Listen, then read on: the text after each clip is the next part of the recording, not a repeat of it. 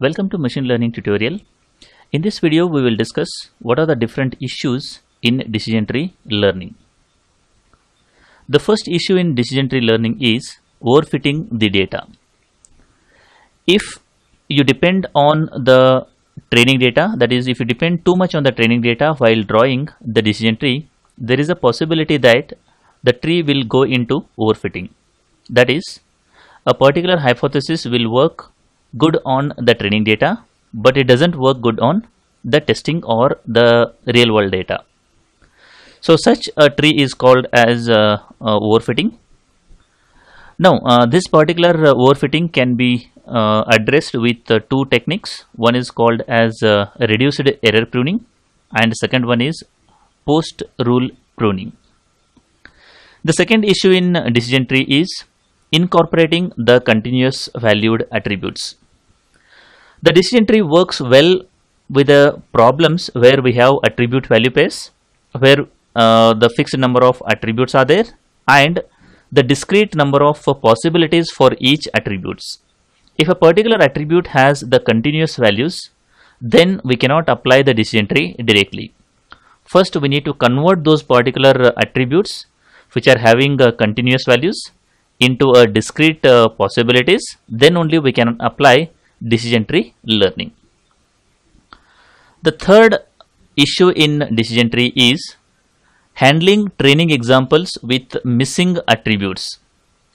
The decision tree algorithm works well with the data which has some sort of error, but if you want to use decision tree, what we need to do is if we have some missing attributes, we need to fill those particular missing attributes with proper values, then only we can use decision tree learning. That is, let us say that a particular attribute is not having a value for the fifth example. What we need to do is we need to find some value, or we need to fill that particular fifth example with a proper value, and then we need to use the decision tree learning. The next issue in decision tree is handling attributes with different costs.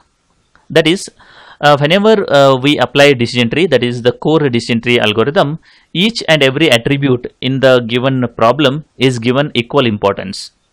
If you have 4 attributes, all 4 attributes are given equal importance. But sometimes what happens is, given a problem definition, there is a possibility that a particular attribute may have more importance, or it is given more weightage. In such case, we cannot use the core decision tree learning. There we need to handle this particular issue with some sort of calculation. Like if you have a particular attribute which is having more weightage compared to the other attributes, that has to be given more importance. So that thing is not considered in core decision tree algorithm. The last issue in decision tree learning is alternative measures for selecting the attributes. That is, while drawing the decision tree, we use information gain in ID3 algorithm.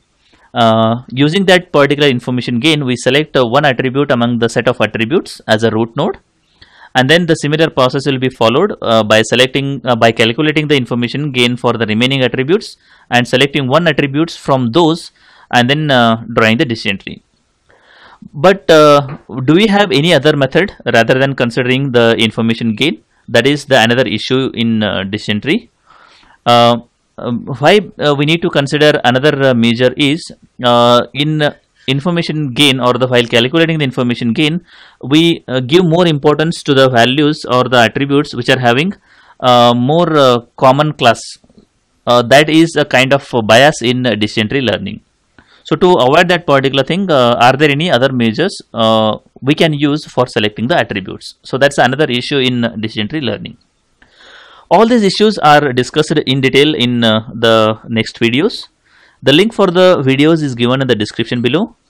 Do follow those particular videos for understanding these issues. I have discussed these issues in detail in those particular videos. If I discuss all the issues in one video, the length of the video will become too much. So you just follow the description. You will find the links for those particular videos. Watch those particular videos to understand these issues in decision tree learning. I hope you understood what are the different issues are there in the decision tree. If you like the video, do like and share with your friends. Press the subscribe button for more videos. Press the bell icon for regular updates. Thank you for watching.